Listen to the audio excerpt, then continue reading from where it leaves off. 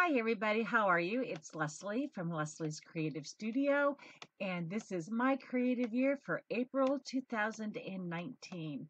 The topic this month is lists. Where would we be without our lists?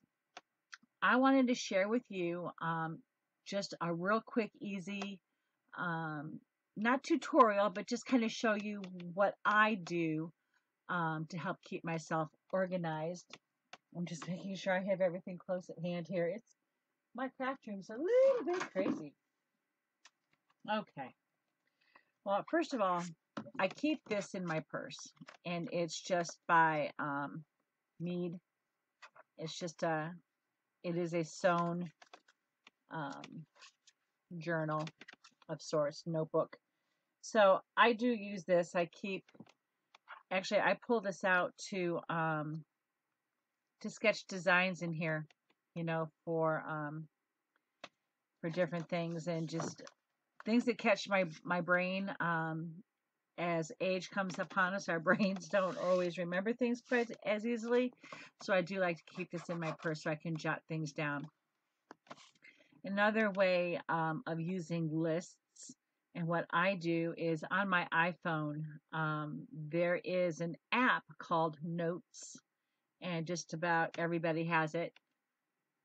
I keep it on the front in one of my folders here on the front because I'm not going to open it because it's got a lot of personal stuff in there. But I keep a lot of lists in there. So if I need something quickly, I can pull that up. Or if I need to jot something down quickly, I can pull that up. And we all have our phones with us almost everywhere we go these days. So it's just very convenient for me that I can refer to that whenever I need to. And of course, we all have our date books. Um, this is what I use just to kind of be able to look at the month as a whole, to see what I've got going on. I kind of color coded things a little bit. Like green is for school, for work. Um, anyway, you don't need to know all that.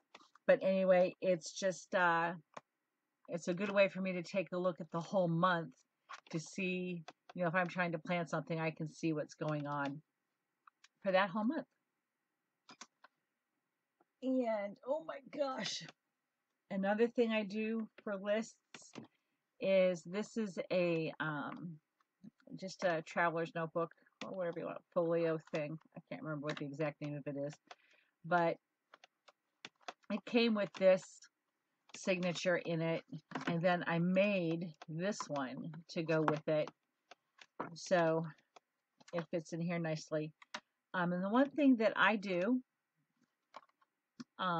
as far as lists are done, is I do swatch my gel pens in here, so that I know how they look on this particular color paper. So that's all been listed. And I did the same thing for the black paper. So I could see how the gel pens, how they look on the paper and how they don't look at the paper. Just an FYI, Sharpie fine liners, look at that. You really can't see them. They don't show up very well on black paper, but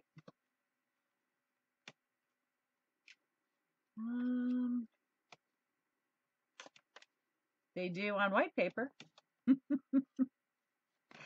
So these are my go-to things. This is what I do. This is how I keep myself semi-organized. And of course, you can always do cute little things by adding stickers and whatnot, to your lists. And a lot of people do things like that. I would love to be able to do stuff like that, but I just don't have the time. I guess that should be on a to-do list, is to make time to do that. And those are good things to have, by the way. As a matter of fact, before I go, I'll give you an idea here of a to-do list. I keep these hanging, there's little hooks here, you can see, and I have a wire that hangs above my desk. It goes from one end of the room to the other, so it runs this way across. And I got it at IKEA. But anyway, so this is just notebook paper off a pad of paper, and I keep a list of everything I need to get filmed for the month. And I have marked out for the entire year. So that way I know, and of course I check it off when I've done it. And that means when I check it off, that means it has been uploaded and scheduled on YouTube. Because I do 2 videos a month for my creative year. I do a video for explorations of me, and I also do videos for Gina B. Aaron's design team. So I'm pretty busy. I've got a lot of videos that I have to get done every month, and I need to make sure that I'm making my commitments. So this hangs right above my desk, and that way I can look at it and I can see what I have done. And yes, they are color coordinated, so I know what color is for which group, because I'm OCD that way. You know, and the other thing that I do too is that here, I'm going to get April out because I know we're on to May, but I'm done with April pretty much. What I do also every Friday night, actually Saturday morning at midnight, I have to post a creative word for the week.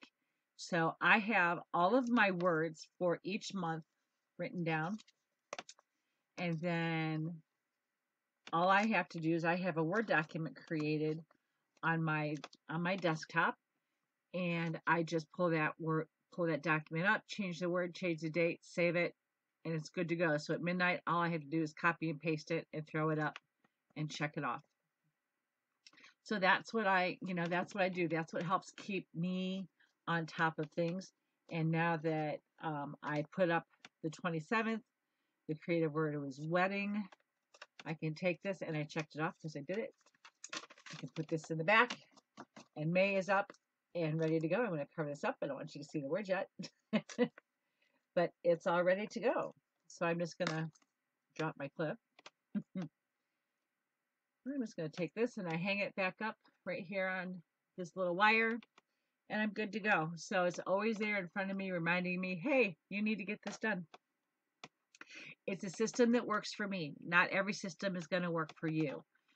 Work whatever works out best for you to keep you organized, whether it's writing it down, whether it's keeping a planner, whether it's using the notes on your phone, you know, things like that. Not everything works for everybody. Find what works best for you and go for it. So here's to happy list making in the month of April. So I hope you all have a really great, well, I can't say rest of your month because the month is really almost over. It's actually almost time for May, which means hopefully spring is almost here. It'd be nice. Anyway, y'all have a great rest of your day, and I will see you all soon. And as always, be nice. It's really not that difficult. Thanks, everybody. Bye-bye.